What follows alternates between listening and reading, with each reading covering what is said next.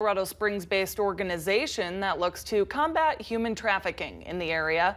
They are looking to expand their reach with a 5K fundraiser that runs until the end of September. 11 News reporter Jared Dean joins us now from downtown Colorado Springs. Jared, this foundation is new as of this year. Yeah, Melissa, the Lotus Foundation was founded with a mission, and that mission was to provide case services as well as other services to victims of both sex and labor trafficking right here in our backyard. So there are a lot of survivors in the area, not just in Colorado Springs, in all of Colorado. And we kind of just want to be here for them. The Lotus Foundation provides confidential advocacy options for survivors of human trafficking in the Pikes Peak area. They operate on a case-by-case basis and determine the services and case management based on the needs of their client and find ways to provide however they can.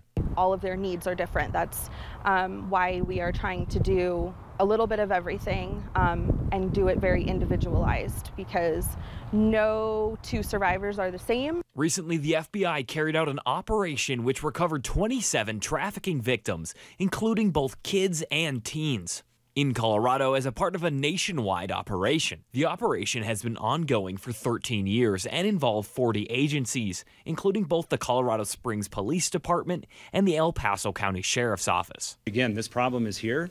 It surpasses all demographics.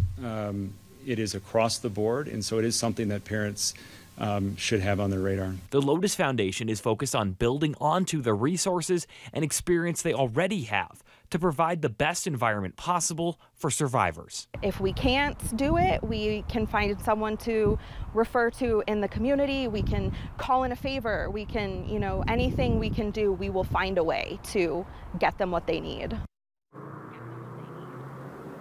Now, although they're just getting started, they say on their website that they're looking towards the future, and they're hoping to have a safe house for survivors.